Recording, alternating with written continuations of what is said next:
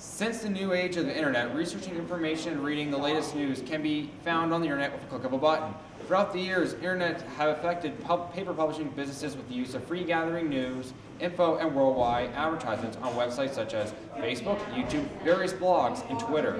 Newspaper businesses, including Toronto Star, New York Times, and the Globe and Mail, have adapted their new service online. Newspaper companies like Rocky Mountain News, by who have not provided their newspaper stories online, went out of business back in 2009. Book publishing companies have all turned to their business into e-books and e-reader services. Since then, the internet has been sometimes proven unreliable and has dealt with copyright infringement acts.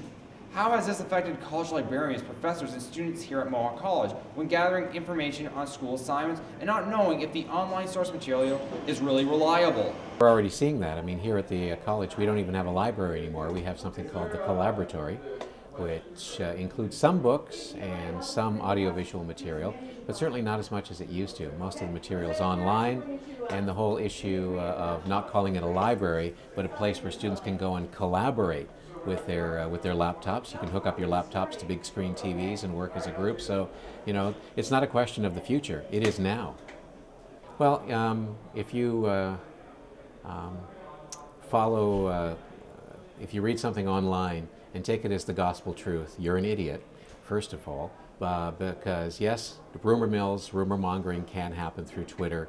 You know, Pat Burns died, Gordon Lightfoot died, all those sorts of things. But if you take it at the gospel truth and not surf around and see what else other people are saying, I mean, it's just a matter of attribution. You, as the reader, have to double check your facts.